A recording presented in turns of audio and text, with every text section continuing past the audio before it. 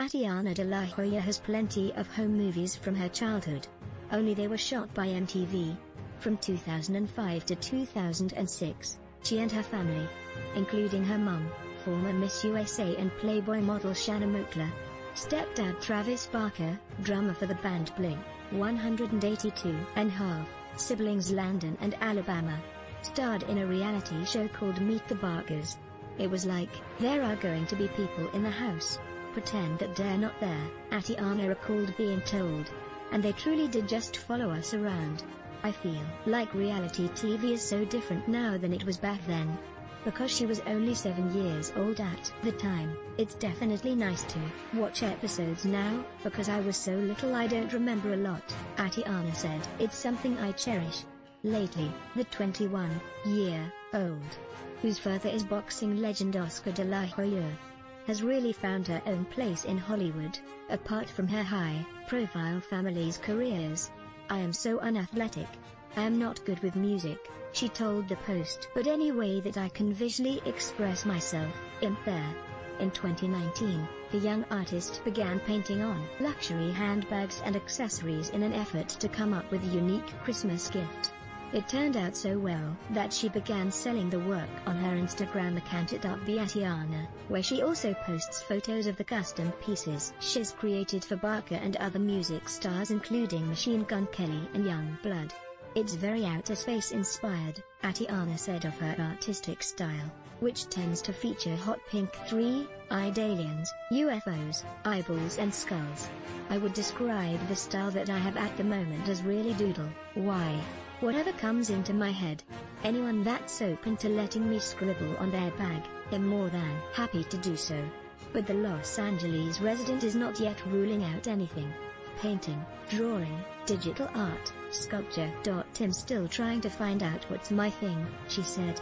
She's also recently reignited the modeling career she dropped as a teenager. I was modeling when I was 14 and getting into it, and by the time I was in high school I just wanted to hang out with friends. I didn't want to have a career or work, Atiana said. Now, after signing with the agency LA Models, I'm excited to get things going. Atiana said she had a very normal childhood, despite her parents' ugly split. In 2000, when Atiana was not even a year old, Moakler watched the Latin Grammy Awards in shock, seeing her fiancé and baby daddy, Oscar, with another woman as his date. Later that year, she sued the boxer for $62.5 million in palimony. It was a messy situation that received lots of ink. But in 2017, the former couple got together for Atiana's graduation ceremony. When Moakler and Barker split in 2006, they also feuded publicly, with him calling her lazy and accusing her of infidelity. In 2008, they reunited after Barker narrowly survived a plane crash that killed the 4 other passengers. The rekindled romance didn't even last long enough for him to get out of the hospital, with each side claiming the other had cheated. Over the next few years they continued the tumultuous on-again, off-again cycle, complete with all-edged death threats and claims of guns and drug use. Still, the adults mostly managed to shield Atiana and her siblings from all that very public ugliness. It was normal. I grew up like any other kid, I guess, she said of her childhood. I would see all of them pretty equally. Today she is still incredibly close to Barker as well as De La Hoya and Moakler. She has spent quarantine time with her mum, siblings and former stepdad. I'm a really independent person, Atiana said.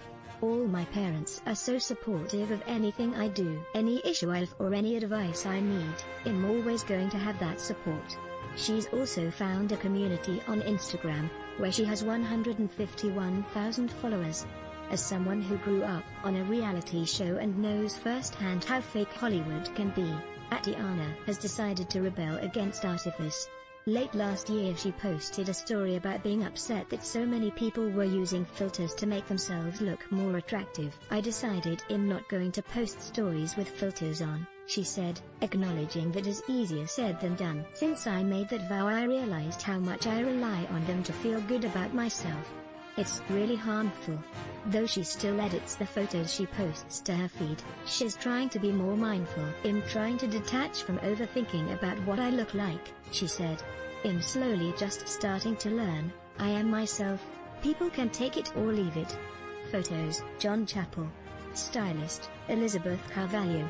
Hair/makeup, Kat Sherwin.